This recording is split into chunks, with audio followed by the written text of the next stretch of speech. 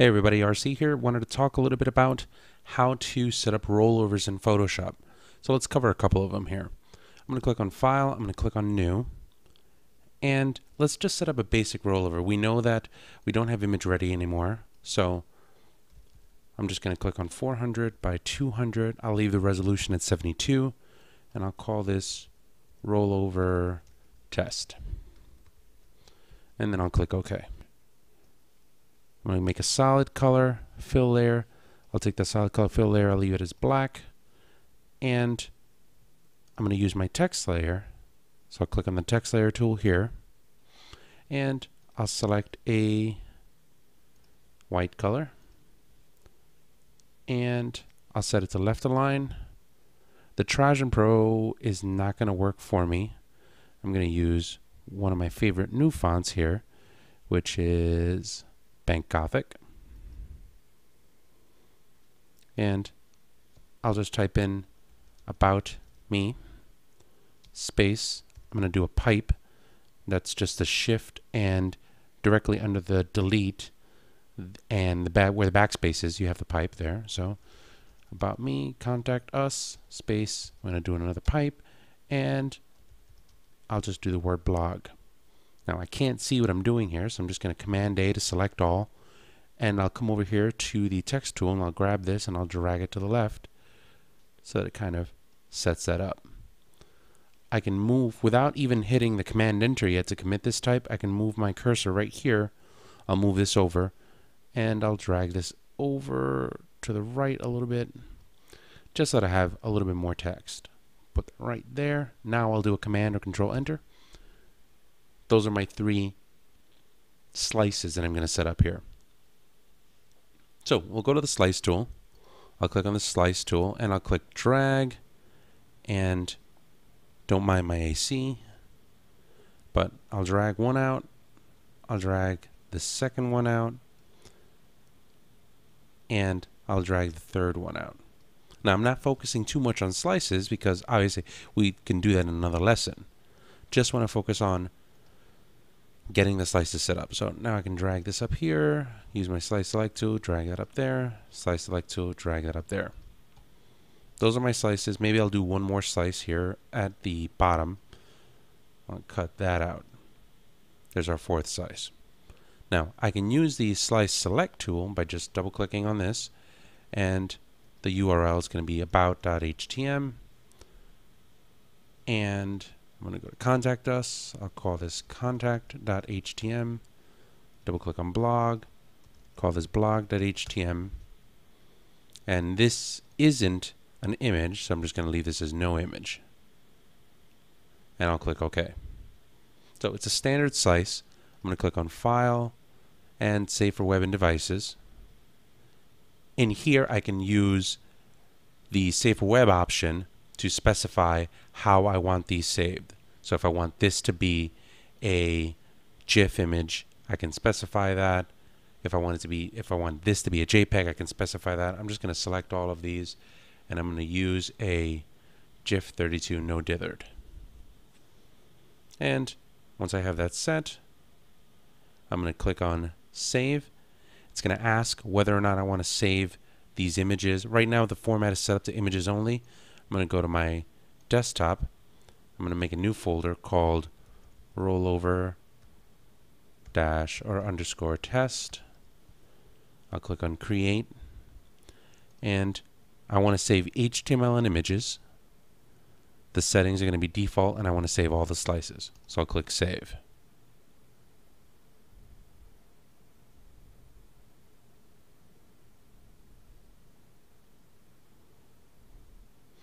Now that that's done, I'm going to go over here to Dreamweaver. Let's go ahead and I'll go ahead and I'm going to do a save, and I'll save this here in the desktop as well. I'll just save it right on the desktop. I don't want to save it in that rollover test because that's going to be the root folder for the website. So I'll close this. I'll come over here to Dreamweaver, and I'll define a site. Go to Site, New Site, and I'll just call this Rollover Site. And I'm going really fast on this because obviously I have two DVDs that wind up covering this on the Kelby Training website. So if you go to kelbytraining.com, and inside of the Kelby Training website, I have a class on Dreamweaver 101 that shows you how to do all of this stuff to finding a site. And I also have a class on how to be able to use Photoshop and Dreamweaver and put them together. So I'm kind of just going through this really, really fast because we're not really covering how to be able to define a site. But if I show you quickly, I just have the Advanced tab. I give it a name. I go to my local root folder, go to the desktop, go to Rollover Test. That's going to be the default root. So I'm going to click Choose. Remote info, if I had an FTP site, I would set it up here. But since I don't, I have an access of none. That's fine. I click OK. Sure enough, there's the HTML file. Here are the images.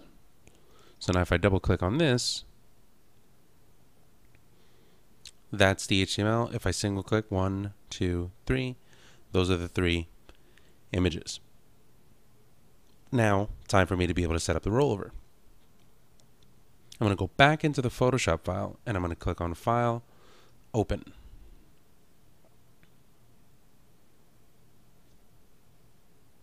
And I'll go ahead and open the rollover test file. Now that I have that open, I'm going to single click on my text tool and I'll change the color to red. And I'll click OK. In this case, I'm going to do a file and I'll do a save for web and devices. This time around, when I click on save, I don't want just HTML and images. What I'm going to do is I'm going to uncheck that and I'm going to go to images only. And under the settings, I need to change one thing. I'm going to go to other, and this is the one that I want to say, the one that I want to change. Under the saving files section, there's HTML, slices, background, and saving files. I'm going to change this to make sure that it doesn't set something in the images subfolder, because I don't want to create another subfolder called images. I'm going to uncheck that. And what that does is it prevents you from creating that extra subfolder. I can click on save and save that as a preset. I've already done that. I call it no image subfolder. All that is just this checkbox being unchecked. So I'm just going to click on cancel and I'll show you. Under the settings, here I have no image subfolder. So I set it to images only. I set it to my no image subfolder preset. And inside of this site, under the images section, I'm going to make a new folder and I'm going to call it over. So images only, no image subfolder preset. I made a new folder inside of the image folder called over, and I click on save. That drops those 3 images with the red text inside of a folder inside of here of images. Notice if you wait a couple seconds, there they show up. Now all we have to do is set up the behavior in Dreamweaver. So I'm going to go to Window, and under Window I'll have Behaviors. I'll highlight the first graphic, and then I'll click on Add Behavior. Under the Add Behavior, Swap Image. That's the first graphic that we have there. I'm going to set that source to, let's go ahead and drag this over here. I'm going to go to the images. I'm going to go to the over section. The first graphic, fine. I'll click on choose. It's going to preload the image and it's going to restore the image as soon as you move the mouse off of this. So click OK. That looks good to me. Go to the second one, same thing. Click on this, swap the image. What are you swapping this second one with? I've got to go browse. It's that second graphic. Click choose. Looks good to me. It's going to restore it. That's fine. Go to the third one. Click on the drop down, swap image. Set the source to, click on browse. Take the third one, click choose. Pretty good. Click OK. Stop it. Now that we've done that, we can save this. Just do a Command and Control S. And I'll click on this drop down here and preview in Safari. There's our section. If you hover your cursor over it, not bad. So quick rollovers on using Photoshop and Dreamweaver together.